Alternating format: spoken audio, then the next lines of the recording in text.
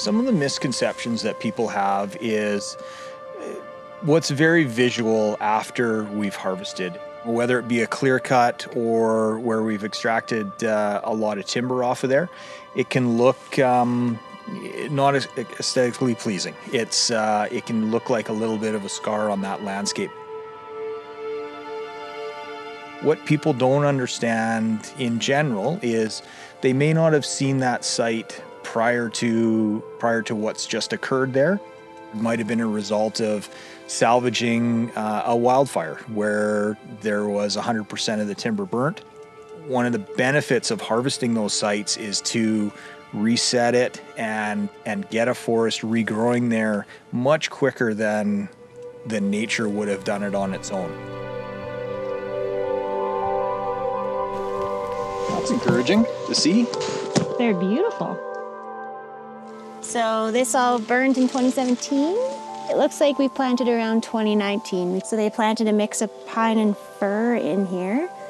Lots of fir babies coming in though. These guys are doing really, really well. It is a challenge with our plantations and what species we put back in different places to kind of use your crystal ball and figure out what's going to grow best there in the future. They have different growing styles, so pine will often take up first, but then fir will overtake it in the end.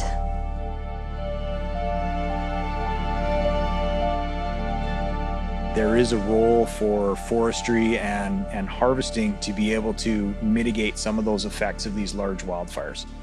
We know that reforesting these sites will sequester carbon, and taking some of the damaged stands out, thinning out, creating more stand resilience stands for the future, and also reforesting some of the sites will be a benefit overall for carbon. Like 35 centimeters. Yeah, that's impressive. As a professional forester, all of us want to see the forest move forward in a healthy way into the future for our families. So we have so many experts in how to regrow a forest and all the work being done to watch how climate change is impacting our future forests and what we can do today to facilitate a better, healthier forest tomorrow.